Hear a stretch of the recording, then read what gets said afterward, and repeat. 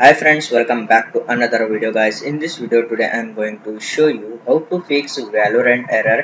We could not install a required dependency error in Windows 11. So guys, let's fix this problem. Just follow my simple steps. So without any time waste, let's get started. First, open Task Manager. Right click on Start menu icon and click on Task Manager. Okay, Task Manager is open and you can see here root client option is showing. Just select this option and right click on end tasks. Okay, Valorant application is closed and close the Task Manager. Go to Windows 11 search bar and type services. Okay, click to open services. Find out VGC option. You can see here VGC is showing. Select the VGC and right click on property.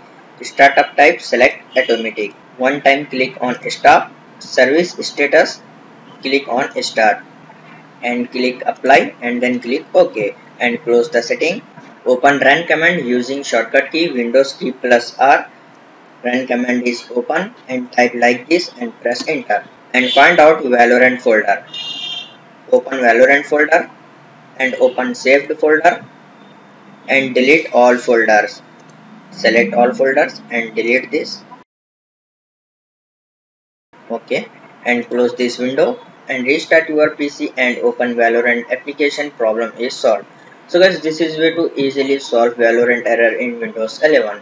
Thanks for watching my video. Please don't forget to like, share and subscribe my channel and press bell on notification. See you next video.